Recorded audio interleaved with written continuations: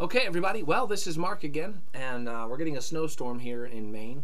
So I thought I'd take some time. I had such a good time doing the improv video last Saturday that I wanted to share a little bit more. And I've got my double-strung harp here. This is a Brittany 22-string double, which means it has two parallel rows of strings, all tuned the same. It's not cross-strung. It's parallel rows of strings. And I absolutely love it. And for improv play, it's absolutely beautiful. I want to talk to you in the subject of improvisation or extemporaneous playing, and I want to share with you the beauty of doing improv using something called the pentatonic scale. Because if you're not used to improv play, and you say, well, I'm just not creative at all, so I don't know what notes to play, the pentatonic scale will work really, really great. Pentatonic means a five-tone scale. And I don't want to go into a tremendous amount of detail because it's not the point of the video, but the pentatonic scale uses only the whole tones in a diatonic scale. There are 8 tones in a diatonic scale from, say, for example, in the key of C. C to C are 8 tones. 2 of those tones are semitone. 2 of those tones are semitones. Oh, and by semitone, they arrive at that using something called cents, just like money. Cents, C-E-N-T-S. And semitones are 100 cents from the tone before it. So a whole tone is made up of 200 cents. All right? So from C to D is 200 cents, but from E to F is only 100 cents. It's a semitone. And a diatonic scale is made up of 6, am I going to get this right? If we include the 8, it's made up of 6, 2 semitones, and the rest are whole tones. So and it's whole, whole, half, whole, half, or tone, tone, semitone, tone, tone, tone, semitone, tone. I think I said that right. That's a lot of tones, halves, wholes, and well. Anyway, the pentatonic scale is a 5-tone scale made up from C to C, and you play the 1, 2, 3, 5, and 6, also the 8 if you go up to the top of the scale. So the 1, the 1st, 2nd, 3rd, 5th, and 6th note of the scale, and we leave out the 4th and the 7th tone of the scale, which in the C major scale is F and B. All right, we leave those out when we're playing in a pentatonic scale. The reason we leave them out is because they're semitones. It's 100 cents difference. Playing all the other 5 notes of a pentatonic scale means we're playing notes that are exactly 200 cents apart from the note before it, or a multiple of 200 from any note that you play above or below it. So if I play a C and I play a E, that's 400 cents apart. I can then go from a C to a G, and that's again a multiple of 200 cents. So literally I can play any tone, any combination of tones in a pentatonic scale one at a time, and they should, in most cases, sound good. The pentatonic scale sounds like this.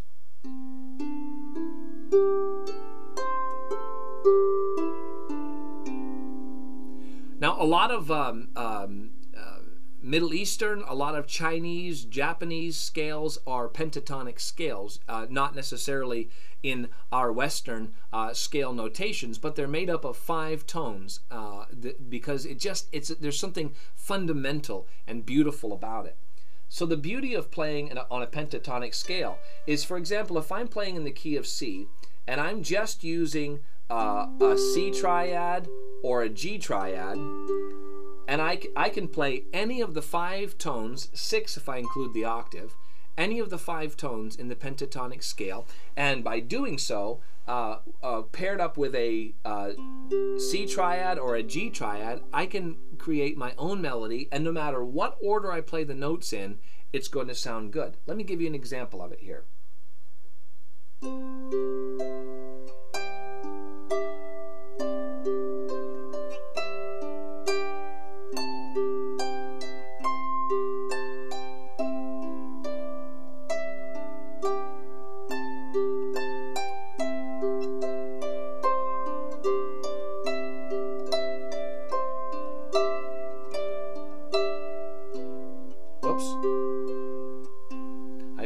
reached down and played the B there instead of the C. But you get the idea. And it's just, you say, well, that sounds a lot like a lullaby. A lot of lullabies, a lot of songs that are written for children are played on a pentatonic scale. It gets even simpler than that. You can actually create your own melody using only 3 notes of the pentatonic scale, C, D, and E. I'm going to just fiddle around here with just C, D, and E, and I'm going to play a C triad. I'm going to use some Fs, and I'm going to use some Gs. But I'm in my right hand, I am only going to play either C, D, or E, and I'm just going to improvise and come up with a melody here so that you can hear how it's going to sound. Let's see here.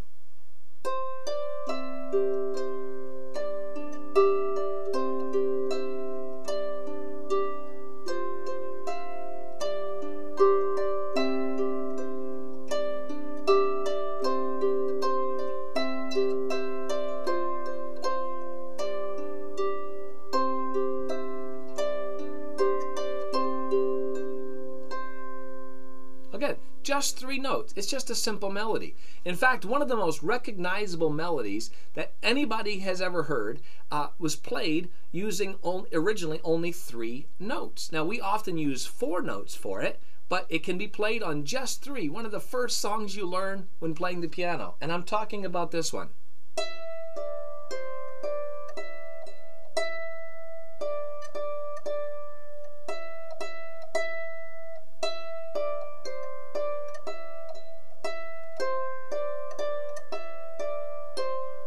Right?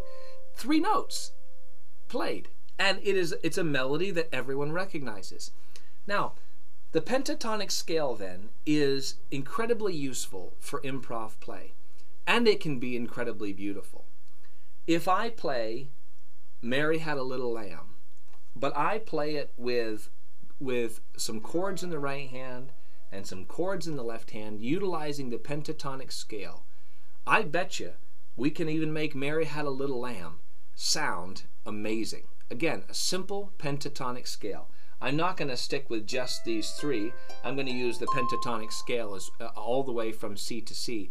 But let's see what happens if I take Mary Had a Little Lamb, a simple melody on a pentatonic scale, and I play it on the double-strung harp, just improvising the tune. Let's see here. All right.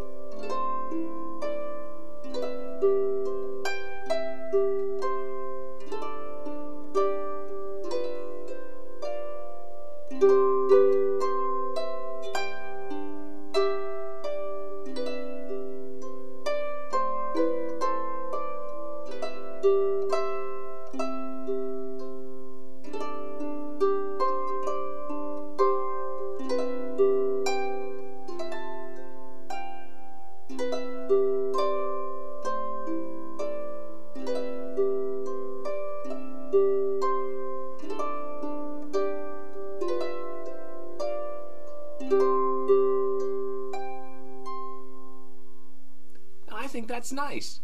Again, just using the pentatonic scale, but you can start off by just playing a melody on that pentatonic scale, and then you can create your own melodies. Again, just having fun on those 5 notes as you get more comfortable with that scale, creating your own melodies that can be incredibly relaxing and beautiful.